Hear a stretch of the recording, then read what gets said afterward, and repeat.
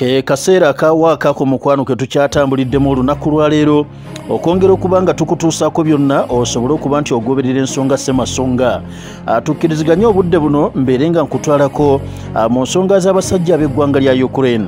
Akabwejjungira Onono Kawandula bigambo bamuyita Donald Trump yavuddeyo n'atuuka okubaako ensonga mukwano gwange zaatulambikira ezikwata ku ddwaniro n'agamba Ukraine ng'eggwanga eky'amazima tebigitambulira bulungi.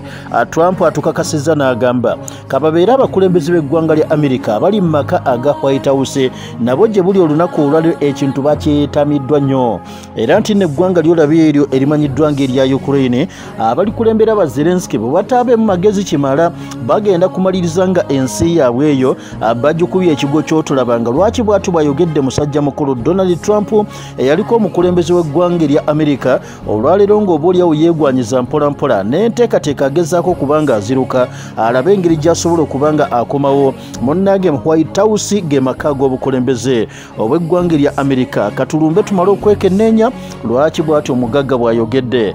Shaba Ranks ogamba otya mufti w'eggwanga London kibuga Bungereza mukwano bandabire bonna bamuyise Malik Sharifa yate namuwawu Sharifa munnange ndabire abali e Dubai omukyala Nansu Bugayisha kansubire nti naawe okyali ntende Dembe Kalule gy'oli ate musajja wa Kabaka wa Mpsimania abali wali eri mukwano gwange Johannesburg namwe mbalamusizza abatwaha amagambo agamba atya Ismaili Banja musajja wa Kabaka ombuzeeko nnyo. Francis ogamba otya Sebo Katanwa naawe nkwagadde nnyo n'abalala mwenna of course abali mu bitundu by'ensene ebyenjawulo mbalamusizza. Nafani Lugobe olubwayise Evarist Sewanyana oli wali kinaawa bamuyise Muhumuza Misaki oyo ali Hoyima abalungi mwenna mbalamusizza. Katulumbe ensonga za ggwanga lya Ukraine. Yaliko omukulembeze w'eggwanga lya Amerika ono bamuyita Donald Trump yavudde nno musajja mukulu n'atuuka okubanga mukwano gwange ategeezezza ensi agamba nti bw'otuuka okwetegereza ensonga y'eggwanga erya Ukraine buli omu agyetamiddwa n'agamba nti ekyo kale nakibagamba n'ababuulira abantu abo emabega eyo gye tuvudde ne mbagamba nti ekintu kya Ukraine it was a miscalculation. Mwandibadde temuwaayo na budde bwonna kuwuliriza nsonga za Zelensky ery'eggwanga lyakola nsobi nnyo okwepampalika ku basajja abakulu. Ukraine mwandigirese ne basooka ne baginyoola ensingo n'eryoka emanya nti omwana omuto owulirizanga abantu abakulu waggalula olyo kukuba oteekawo ttama n'akubwatula n'olyoka otuuza nniya naye baabo baagaana. Kati agambye sooka otunulire amawulire bw'otunulira the media no longer talks about Kiev's conflict Moscow tekyalina agezaako kubanga abiwa makulu nti oli awandiise mawulire agoogera ku lutalo mu ggwanga lya Ukraine teri yenna kati akyabiwa makulu ng'agamba is trying to distract from failures. Lwaki bagezaako okubanga bakola ebyo? Ekituufu buli omu akimanyi nti Zelensky ebikookoto bye yatandika ng'ennaku z'omwezi 4 omwezi ogw'omukaaga bibadde total failure. Teri kyamaanyi kyonna kye basobola kubanga bakugamba nti Ukraine wanewandi Ukraine wanedyeddiza tekiriiwo abasajja kye basobola okubanga bakusongerako. Kyova olaba nti wakati mu controlling media ne media tekyalina kyeyogera ate kati ekugamba etya era bw'eneegamba nti eyogere balina kulipootinga buli lunaku Russia yakubye tewali kyonna Ukraine kyeyinza kubanga ekulaga. Kale nno njagala nkutegeeze mukwano gwange gwe atugoberera mu kaseera kano agamba nti kino bw'okiraba things are going bad for US in Ukraine. Amerika byonna bye yabalanda mukadde oyo gomulaba gwe bayita Biden alinganga kikolimo nti ekibalo kyalina ku ggwanga lya Ukraine ebintu tebimutambulira bulungi. N'agamba nti bw'otunulira bino byonna look at the media that stopped producing extensive coverage of the Russia-Ukraine conflict. Abasajja baatuukanga nga buli ssaawa bateekeddwa okubanga bakuapudeetinga ku kifa mu ddwaniro tekyaliyo kiriyo.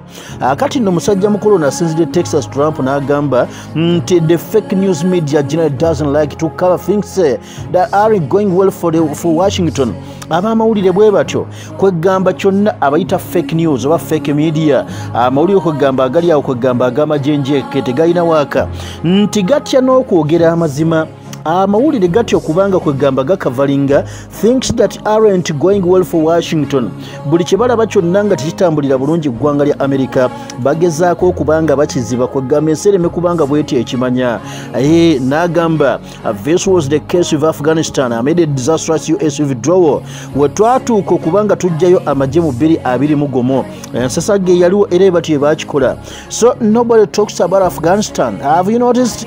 Mukirabye nammwe tekyayogera ku Afghanistan. They don't talk about Ukraine either anymore. Yadde ogamba nti ensi ya Ukraine wakyali wagiwandiika nako mu mawulire tekyali. Lwaki? Because things aren't going well. Bwe bakimanya nti kye bakola kyonna kitambula bulungi olwo nga amawulire bagayita nga gakavalinga. Bwe baba tebatambulira bulungi nga bagamba amawulire wacha wewe gwe. N'agamba nti and they don't talk about the things that aren't going well.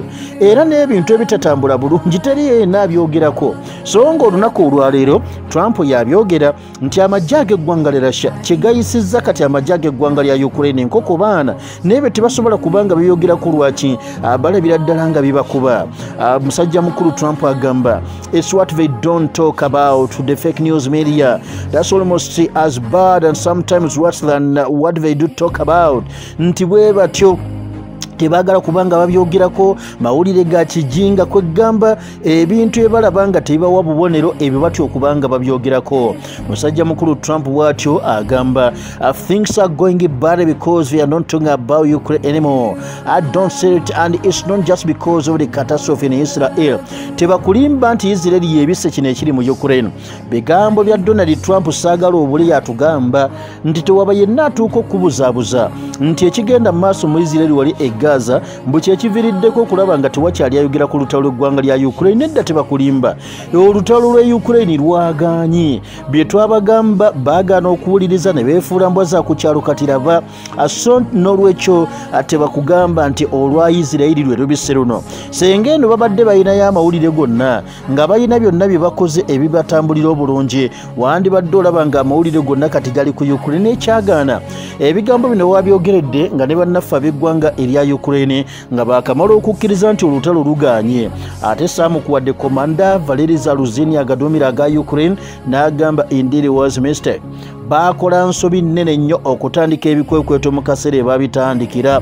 N'agamba kituufu this been a complete failure. Kino kitukubye kitulidde teri yenna ayinza okugamba nti obwe tulina ne bwetuuse wonna.